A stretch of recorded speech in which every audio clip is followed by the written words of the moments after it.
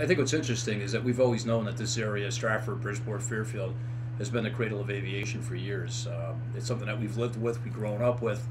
We always heard about Gustave Whitehead. The evidence clearly points that he was the first in flight. We went to a presentation by John Brown, which was extremely thorough. But again, it ties into our history of not only first in flight for airplanes, but also for helicopters, Igor Sikorsky. So this area is rich in history with inventors, engineers, aviation experts.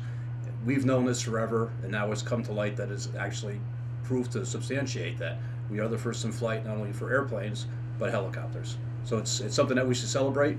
We recognize it, and we hope the rest of the country will recognize it.